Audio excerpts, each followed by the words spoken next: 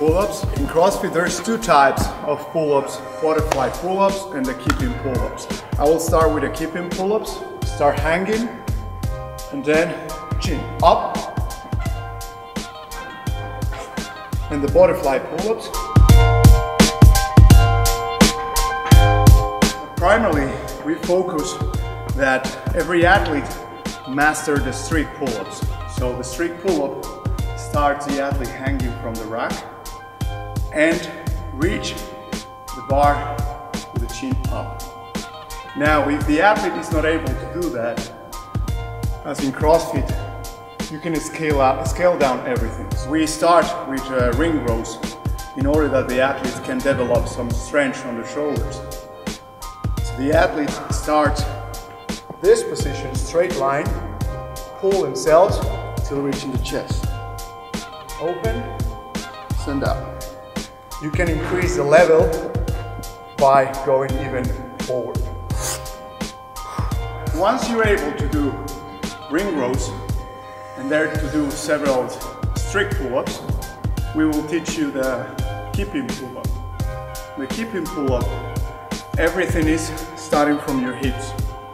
You should have some strength on your shoulders, but also some explosion on your hips. So in order you can learn the keeping pull-up, you have to first learn to do the proper hollow position, then the swinging, proper swinging on the rack, and then a hip explosion.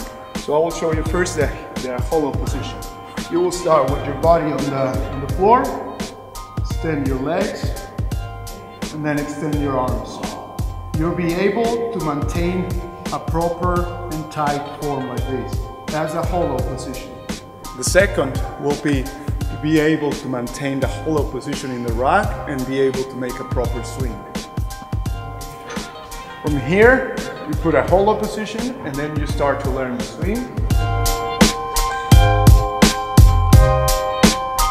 The third will be to be able to do the hollow position, start doing the swinging in the rack, and then start using your hips.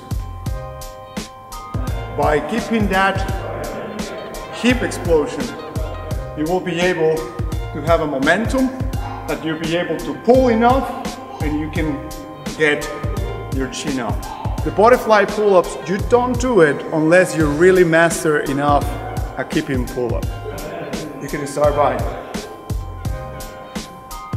learning to do the swinging, and then be able to go higher and higher and higher. Those athletes who would like to scale down the keeping pull-ups, we recommend to start using the bands. So the athlete will be able to hang and then practice strict pull-ups.